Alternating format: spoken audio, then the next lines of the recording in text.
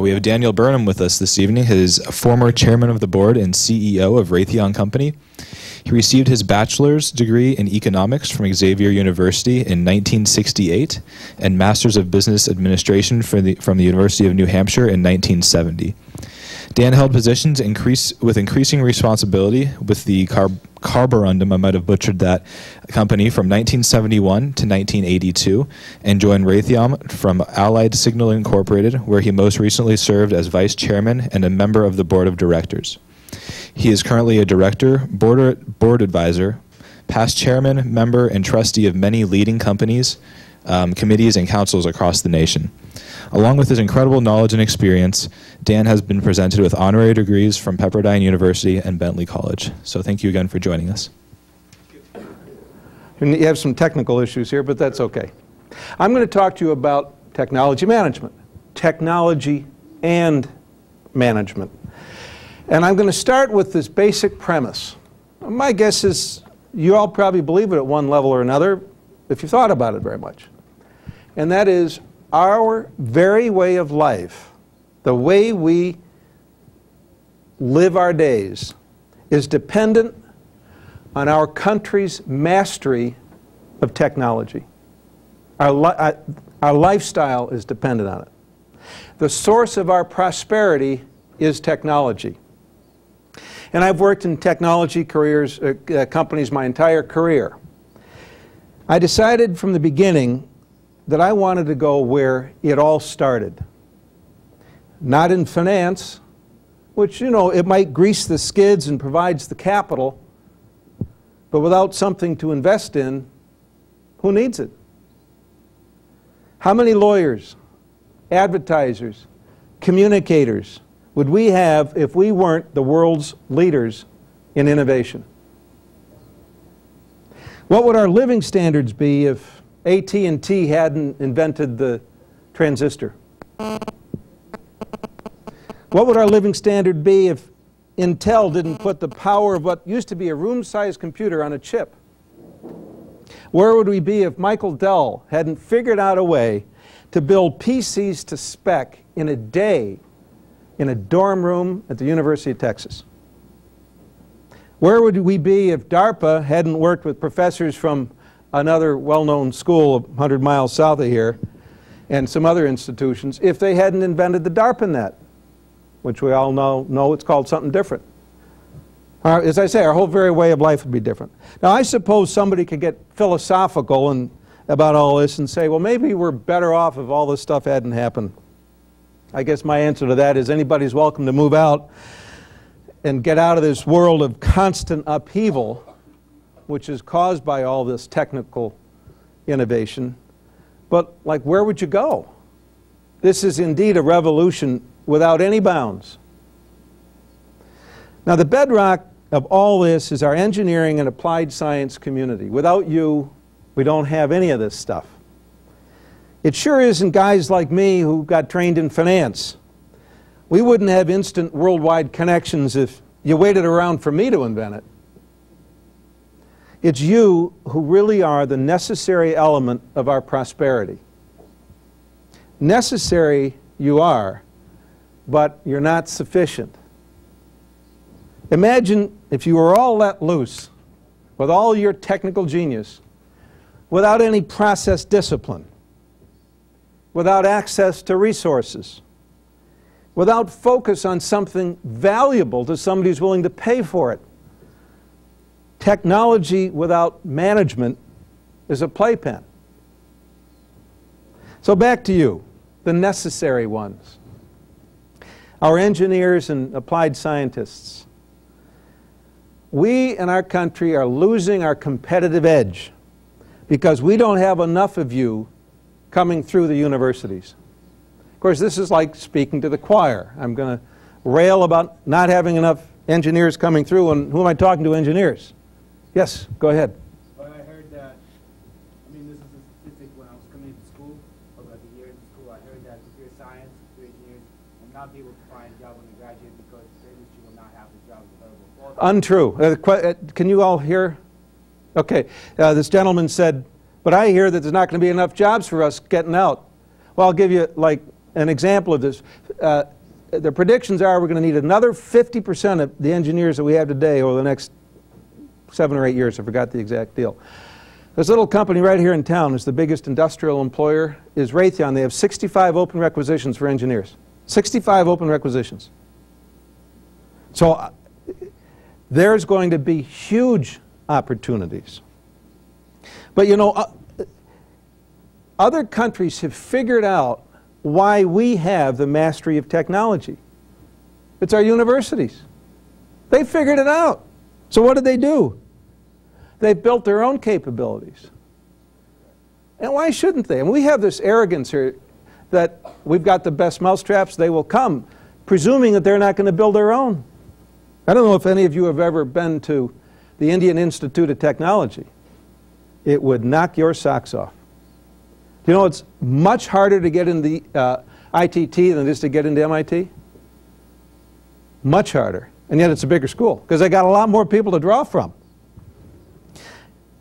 God didn't give us the rights to be the world's teachers in technologies. So you think that the Indians sort of feel a little bit of confidence in this arena. How about the Chinese? The Europeans? Look, our universities indeed turn out a lot of grads, but increasingly these grads are not coming out of the engineering departments. Do you know that the U.S. is in the 17th place among countries in the ratio of engineering and science grads to total grads? Now, even if we get the high school grads to enter the field as freshmen into engineering programs, only 40% graduate. Only 40%. This year, there's going to be 61,000 engineering degrees granted in the U.S., 134,000 in Europe. Old Europe, dead, declining Europe. We have twice as many engineers graduating this year. 195,000 in China. But only 40% of the grad students in engineering programs in the U.S. universities are U.S. born. 60% are foreign born. Now, where do you think these foreign born students are going to go to work?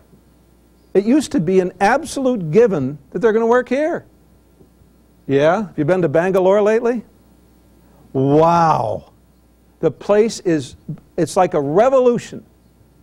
I went there a few years ago to show you how smart I am so you'll know how close not to listen to me. Have you ever, I don't know if you ever heard of Wipro, W-I-P-R-O. It's like one of the biggest companies in India now. I went to Bangalore, I don't know, maybe it was 10 years ago. And I visited them, and there's 4 people in this dark, dingy place. They're trying to get some business from me, even suggesting maybe I'd invest in it. I didn't. It shows how stupid I am. This is a huge operation. I don't know how many tens of thousands of people that they have. Now, I can assure you that corporate America is worried about this and taking it seriously. Indeed, my successor as CEO at Raytheon, Bill Swanson, is chairing the Business Higher Education Forum initiative on mathematics. A lot of people are talking about it and worrying about it, but this problem's not going to get fixed overnight. And I'm not here to try to convince you all to change it. I'm going to try to talk about what are the implications of this for you. So the U.S. clearly has a major problem in our education system. But as I say, that's not the problem I'm going to talk to you about.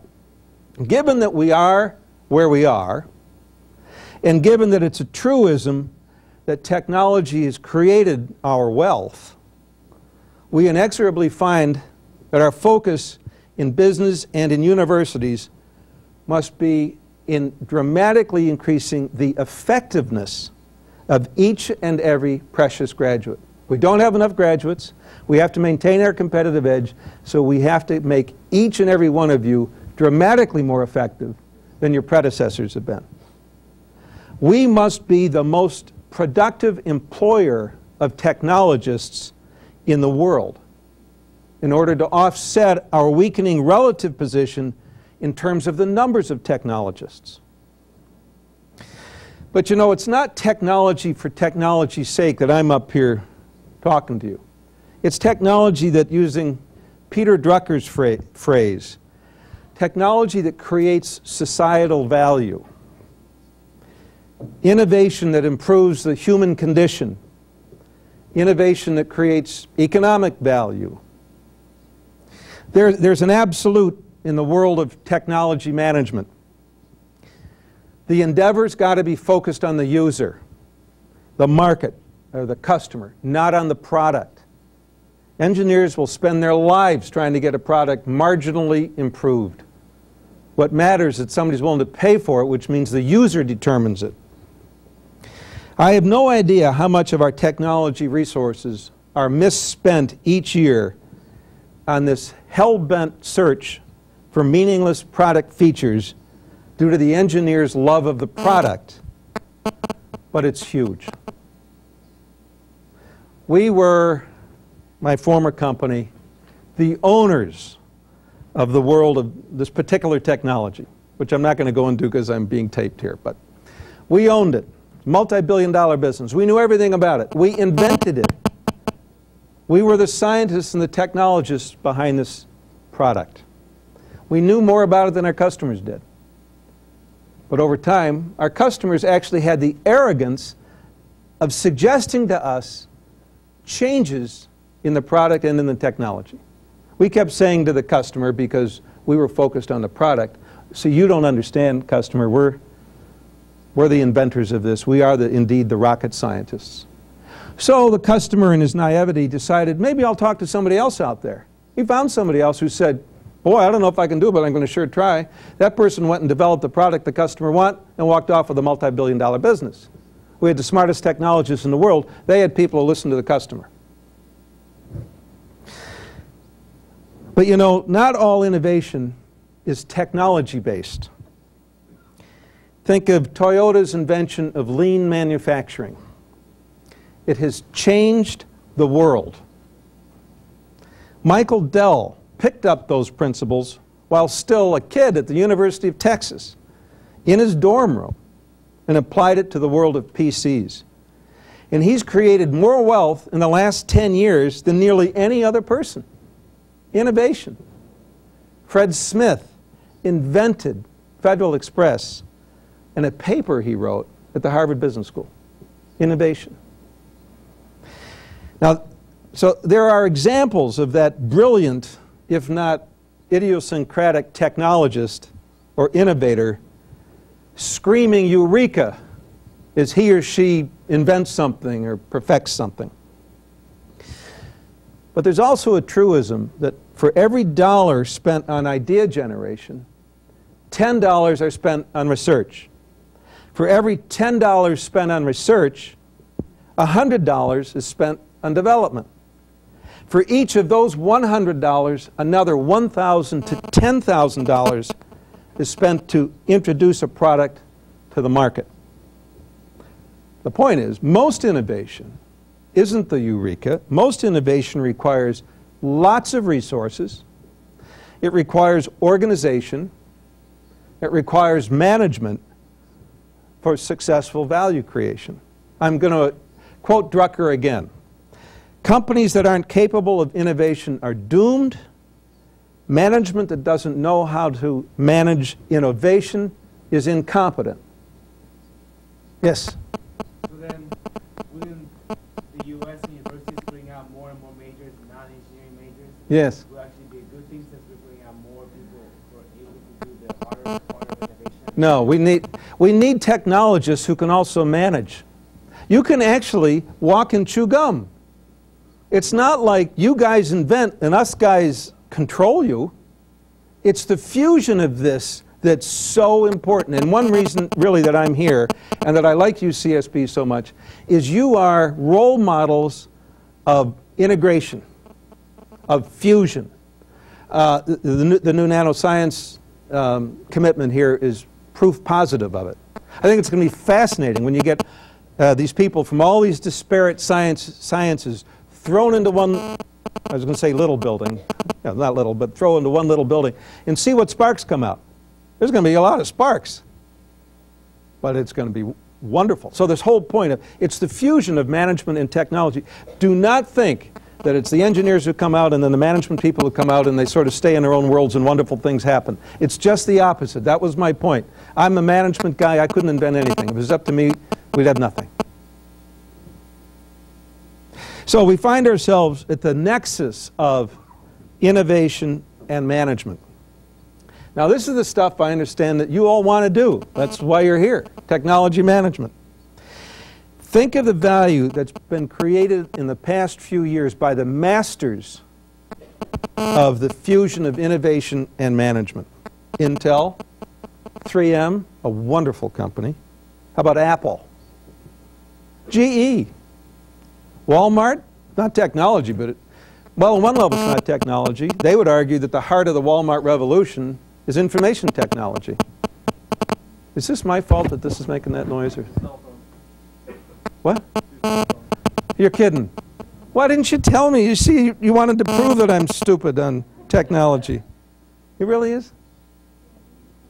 I just did.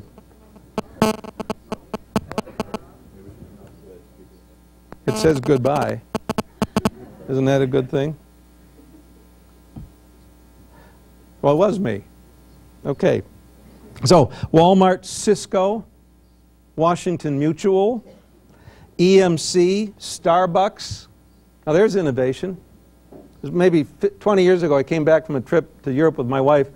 We had spent a lot of time in coffee shops. I said, you know, we really ought to get in this coffee business. I mean, imagine if we had that on street corners in America, everybody would come. Yeah, all right, it's a great idea. Well, I went back to work hard and I didn't have any time to think about it, and how many times have I regretted that one? But that's innovation. And then the whole FedEx Kinko's thing is certainly a great example of the fusion of innovation and management. Now look, I've not worked at any of those places, but I've thought a bit about the subject. And I proudly managed a major turnaround at a technology-based national treasure in Raytheon. The company went through a great deal of turbulence, along with the entire defense industry, after the consolidation of the defense industry attendant to the near collapse in defense spending in the years after the Gulf War. How would you like it if your market declined by 60% in about 3 years? Well, we found ourselves after that with way too much capacity, too many people, too much debt, some businesses that needed fixing, and not enough cash. But we did have 30,000 engineers and a depth and breadth of technology second to none. So I had to deal with the issues I've just put to you. How do we become masters of successful innovation, the kind that creates value, the only kind that matters, by managing this engineering-dominant enterprise well? Well, I guess I should give you the punchline so that you have at least some reason to believe that I might say something of use here. Since these dark times, economic value, employee satisfaction, customer satisfaction, and cash are all way up, and debt is way down. It's been a truly successful transition. Let's talk about management. I'm sure you've all been taught that it includes things like planning and controlling and organizing and allocating. Those terms you've probably heard all those terms. But have you heard that it also includes envisioning, engaging, exciting, and executing, meaning getting it done?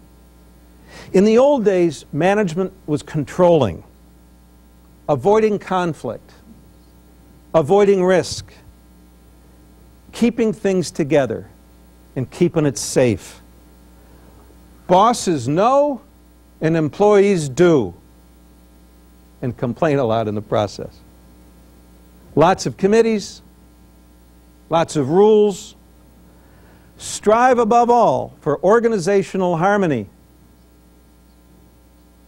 Can you imagine that philosophy really working today? Look, it might have been okay when it was invented, and it was invented. It indeed was an innovation by Alfred Sloan, the chairman of GM in the 20s. And it worked pretty well right up till the mid-1970s. The most successful business enterprise on the planet was General Motors in the mid-70s. Remember, though, when you guys have read about it, some of you actually remember it, when the Japanese car makers, this is the term that was used, invaded, we thought the problem was their culture, or their savings rate, or their religion, or anything. We thought it was anything other than that they had a profoundly different model than we did, and that we better make profound changes. We just didn't believe it. We thought, well, they're Japanese, that's why they do it. Couldn't explain it.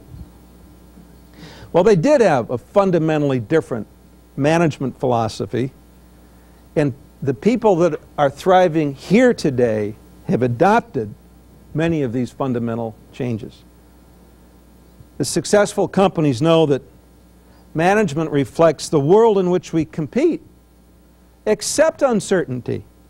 Be confrontational to find out the opportunities and the problems. Seek them out. Talk to people. Find it out. Don't say, I want to control, I want to avoid. No, I want to seek them out. And listen to the experts. And the experts are the people who do the work. The employees, not the bosses. The bosses don't know much of anything. Listen to the employees. Don't order them around. Don't set rules. Set expectations and cherish values. Don't hire people who are going to make you comfortable. Look for the rebel with strong values who can play well with others.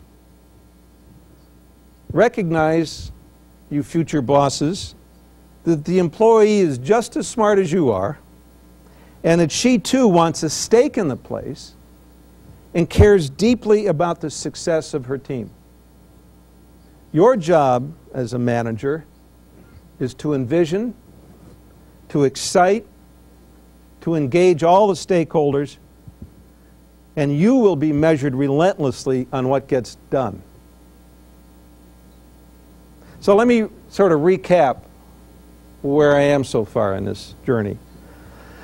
Technology is absolutely vital to our prosperity. There aren't enough young people coming into the field, so we have to make the most of what we have and encourage more young people to pursue technology as a career. We must be the best at managing technology. While Eurekas are terrific, we can't bet the place on them. We have to bet on management, which I really prefer to call leadership. Now back to my Raytheon experience. I said that leadership demands that the leader envisions success. Gives people a reason to come to work. Now, my very first day on the job, and I came in as CEO, I put on every single employee's desk a letter. There's 108,000 of them. On my very first day on the job. And I laid out what a successful organization was, asserting that it's what we would become. I said we'd be agile. We'd be values-based, not rules-based. That we'd engage our employees. We'd eliminate as much bureaucracy as possible. And we'd put the customer, not our traditions, at the center of everything that we did. And that got people a-buzzing. And then we had to put in the human resource systems necessary to get our folks to focus on their performance and not waiting around for people to tell them what to do. Don't join big companies that give you a bunch of orders and a bunch of rules. Go to a place that cherishes your individuality. We put in world-class productivity processes to dramatically reduce the waste that's inherent in any organization, big or small. How many of you have been out in the work world, have worked? I mean, you know, seriously worked. Okay. Okay. Hello.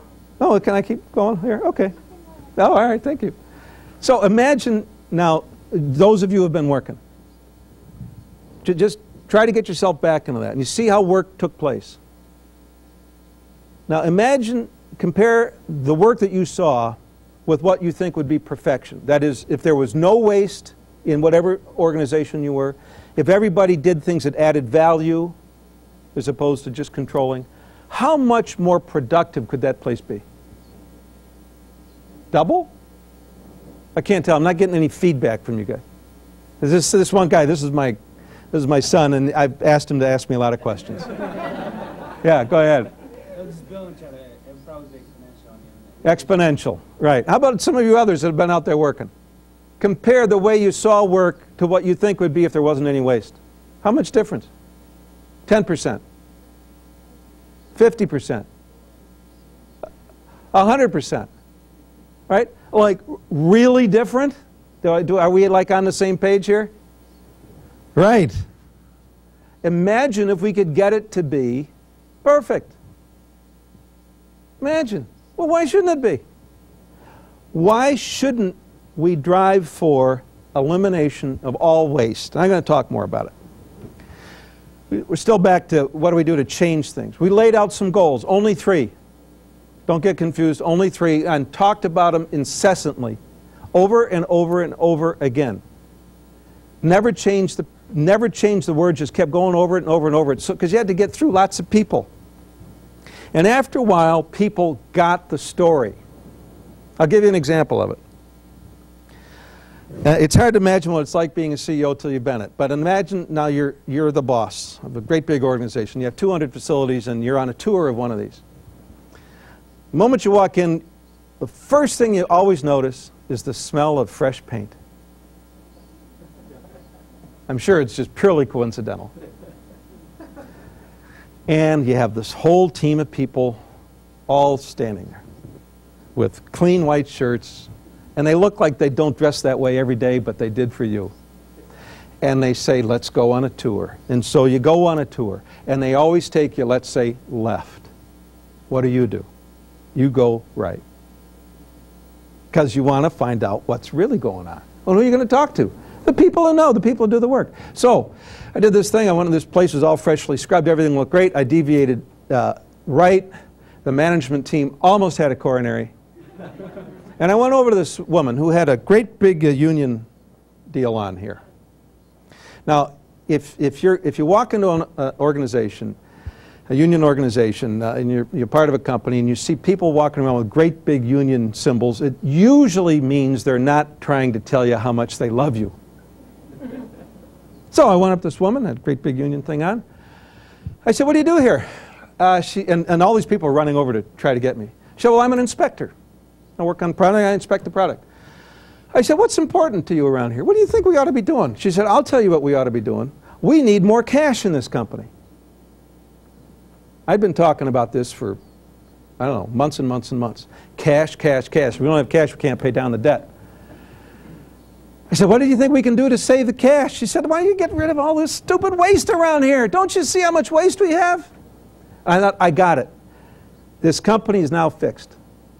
Because on a random thing, 108,000 people, there's one person who might have had an attitude, although I loved her attitude. You know, I was in a union before I was in management. It was fine with me.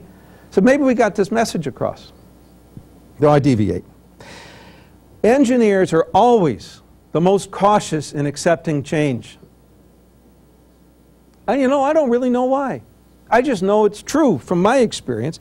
Maybe it's because engineers are fundamentally analytical, want to get right to the root causes, understand it very well. In fact, anytime there'd be any change issued, there'd always be lots of email. I love getting email. And guaranteed that the people with the most issues were the engineers, because they analyzed the heck out of everything you sent them, and they'd find the faults in it, no question about it. But sometimes missing the bigger picture of what we're trying to do here. So, in any event, to get the heart of the organization into this revolution, we engaged the employees as broadly as we knew how. Teams of these geniuses, and I mean that literally, regular employees, came together in an organized way to examine the way in which engineering tasks and decisions took place. We got the engineers to actually think about the problem. How do we do engineering here? Do we do it perfectly? Why not? And once we got them engaged and get them to understand we have an issue, they'd get lined up. Notice that it wasn't top management who got together to figure out how to improve the technology process. It was the guys and gals who did the work. It didn't take long for them to identify the critical elements of making us more productive. Get the customer engaged as fully as possible in determining the product, and then formally include all elements in the value creation process: suppliers, manufacturers, marketing, finance. Instead of reverting to the traditional engineering model, now listen to this one, of if we design it, someone else can figure out how to make it, and someone else will sell it. Oh, and by the way, these other people, they're not as smart as we are because they're not engineers. Do you know how prevailing that attitude is? It's broadly prevailing. But I think we made terrific progress. But I was still impatient for lots more, just so much more. Then a wonderful bit of serendipity fell our way. We recognize that learning is a lifelong necessity, so to put our money where our mouth is, we got serious about putting in a top-notch training program about, among other things, technology management. The guy that we did this, we brought in from University of Chicago. He had an endowed chair there. We got him on his what do you take when you take a year off? It was sabbatical. We extended it to 3 years, and they allowed him to do it. And it became clear to the two of us, by the way, this guy's a PhD sociologist. It became clear to the two of us that there must be something fundamental as to why some employees consistently outperform others. Of course, there's lots of obvious factors: work ethic, technical competence, curiosity.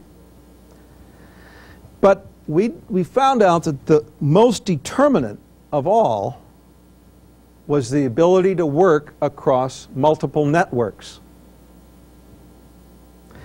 Look, we're all fundamentally tribal-oriented. Cave A, if you were a member of it, is better than Cave B. Any former Marines in here? It would be fun if there were. All the Marines think they're better than anybody in the Army. And everybody in the Army thinks they're better than those jarheads. Because it's the tribes, it just happens.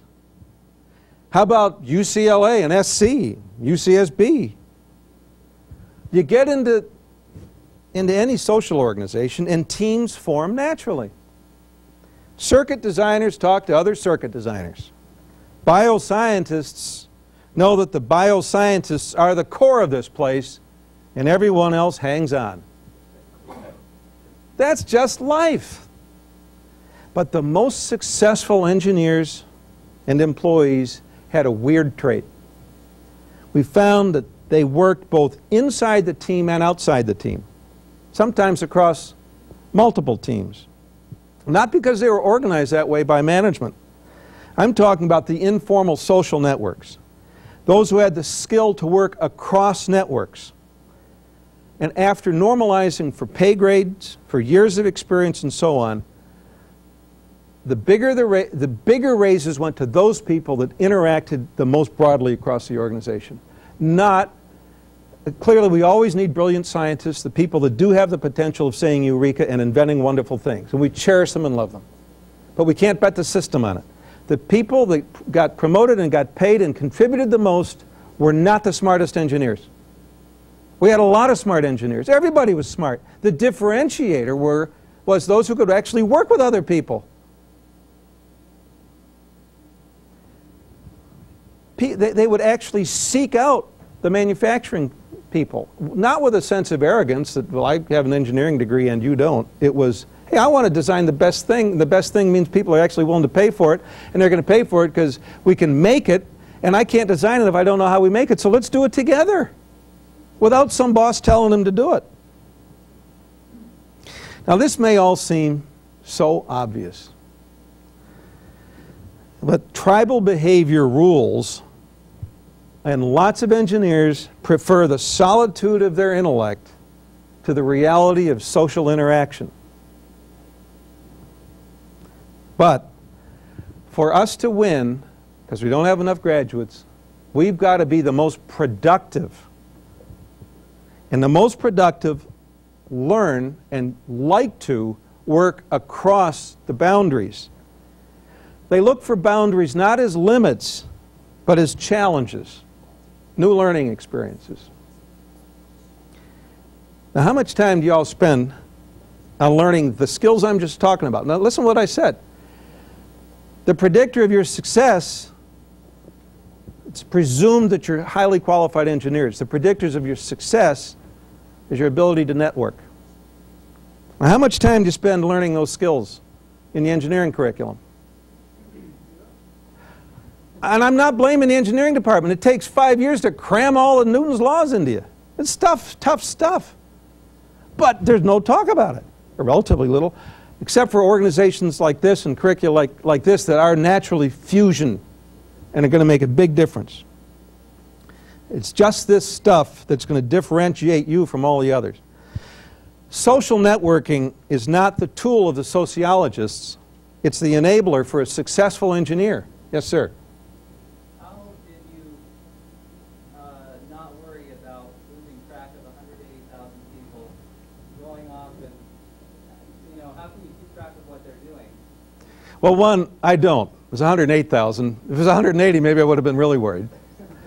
Because you have structure, you have goals, you have processes. It's not like everybody suddenly, you can't go out and say to everybody, the company is you. We encourage you to be a rebel. Break the rules. We never said break the rules, but challenge, push back, go. No. We didn't say it like that. Tried to get people to think that they were the company, and then we had all this training to go on, which I'm going to talk a little bit about, to put some structure around their freedom. Because you can't just all go crazy. So we called it Six Sigma, which is a huge thing. How many of you ever heard the term Six Sigma? It's a really big deal. It's a huge deal. I would encourage you to learn about it. It can really change, it does change the way work takes place. And it'll improve the productivity of the engineer by a lot. Okay, but that's sort of the point. Look, we recognize the primacy of technologists, the need for social leadership, and for social interaction, right? Is all that enough? No, it's not. All that stuff, you get all that, it's still not enough for you to have a stellar organization. Your great ideas are really expensive to bring to success under the best of conditions, but prohibitively expensive if you and your organization is not obsessed, and I'm not overstressing the word, obsessed and compulsive about productivity and quality. Quality and productivity are the twins of technology management. How many of you have systematically studied productivity?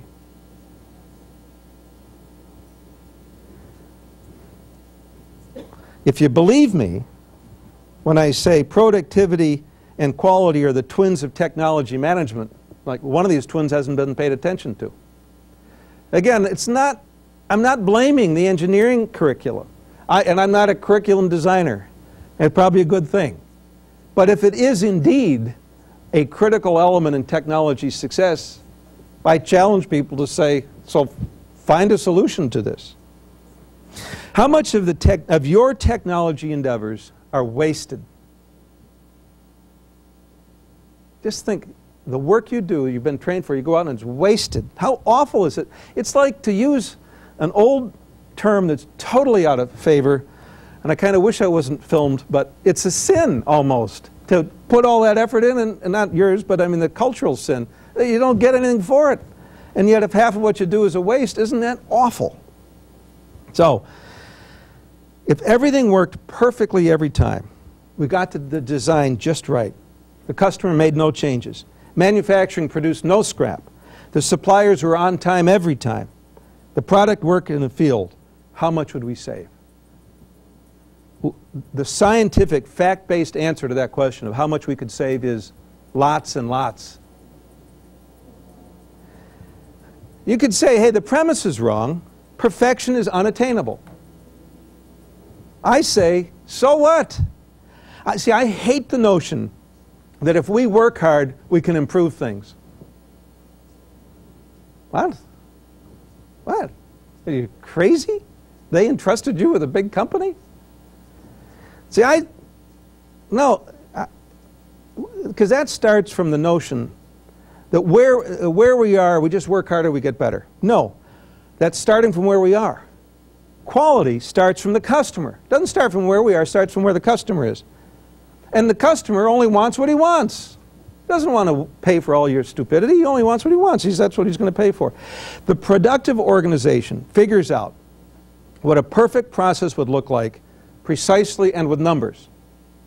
That organization would look with vigor at how it does things now with precision and numbers. Then that organization measures the rate of progress between one and the other. Now, two guys started this whole thing. Mr. Ono at Toyota and Robert Galvin at Motorola. Each was motivated to find and eliminate waste for the basest of reasons, survival. Toyota was making a couple thousand cars a day up against the monsters with unlimited capital. He didn't have any. He had to figure out how to make lots of different models without investing in all the tooling and capacity that the mass producers took as gospel. Galvin was making car radios, and his customers were raising hell because every time they drive over a bump, the radio would crap out. You have to be at least my age to remember that. He asked his engineers, take out the defects. They said, it's impossible. It's a radio. I mean, it shakes. It's going to, not work. He challenged them. He said, so show me the cause of this imperfection. Once they analyzed it, they said, this old guy might be onto something. They codified this discipline, and they called it Six Sigma. It's really, I'm not overstating it, it's the best thing that's come along in managing institutions since, I don't know, Jack Welch or Henry Yang. Henry, did you get that? Where's the camera? Henry, did you get that? Six Sigma puts the hierarchy right on its head. It says that the experts are the workers, the individual contributors. They know what's going on. It gives them the job to define perfection, to assess today, and to use statistical tools to measure defects and variation. And the results are astounding. In our particular case, we saved over $2 billion in 4 years from these programs. Our employee morale shot up because they were contributing. One customer said, and you're going to think that I made this up, but I didn't. Remember, we're a defense company. He said, if it weren't for Six Sigma, he would have lost troops, meaning killed. Six Sigma and its variations forces the technologist to critically assess what he or she is doing to create value. The technologist becomes the catalyst for excellence. And that brings me back to the beginning. I'm about done here. To sum up, innovation is not measured by the cheers in the labs. It's measured by value creation. Technology builds prosperity. Innovation, leadership, social networking. We always achieve more value when we move out of our boundaries to learn and to solve problems. Six Sigma, strive for perfection. This is the stuff that matters. Oh, and Newton, too. Thank you, and I look forward to your questions.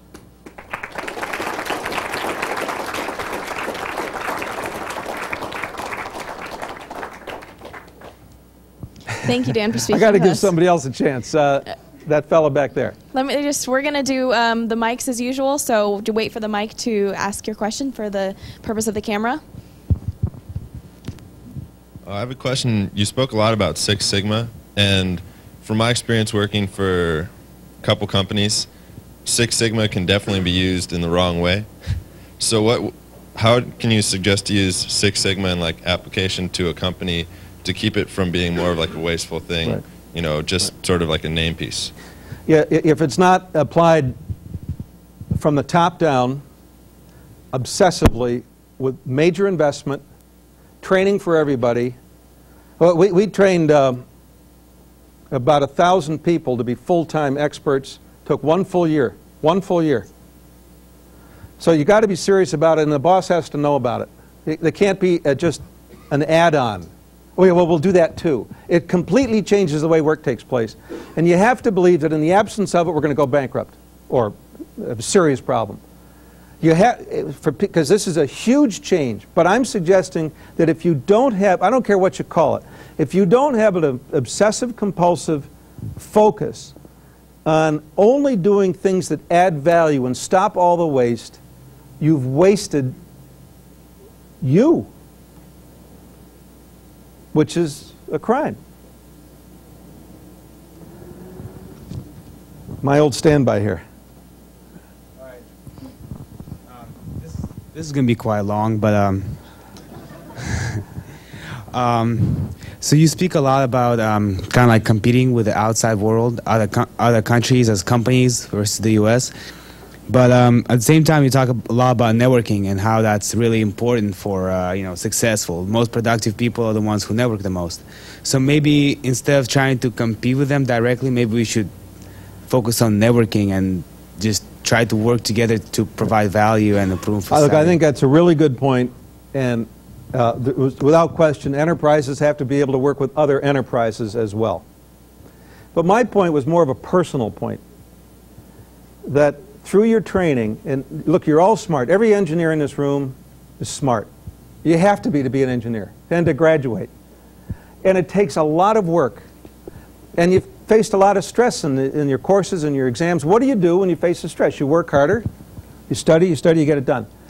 In the world of business, which is a social world, the solution isn't to go back into your shell and work harder. Sometimes it is. It's to interact with the other people. And one of my assertions, nobody's taken me up on it, is engineers often love their own company, meaning themselves, and get uncomfortable dealing in broader networks. That was the point I was making. More questions? Yes, sir, back there. Oh, Got one over there. well, yeah, but give this guy a chance here, because, sir, back there. Was it? I was just kind of curious, as you instill innovation and motivation, and you're tracking all the various factors inside the company, what do you typically use for metrics to decide if you're on track and give you feedback about how well you're doing? It's, of course, a function of any institution, but it's one of the most important things you can decide is how do we measure it. And the old saying, what gets measured gets done, is really true. The way that we did it was we would, against our commitments to the customer, again, we start with everything is focused on the customer, because that's the definition of quality. In the world that I grew up in, we managed programs, not products. A program would be like an air traffic control system. We'd have 7,000 going at any one time.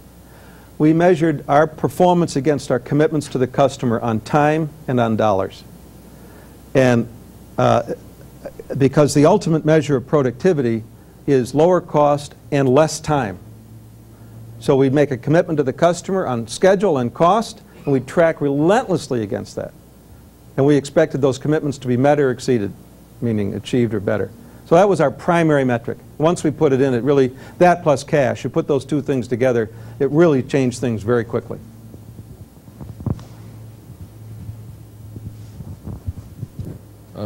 Did you ever notice a problem with maintaining quality while you're at the same time cutting the waste? No, we didn't. And not to say we didn't have some quality excursions, but we actually found just the opposite.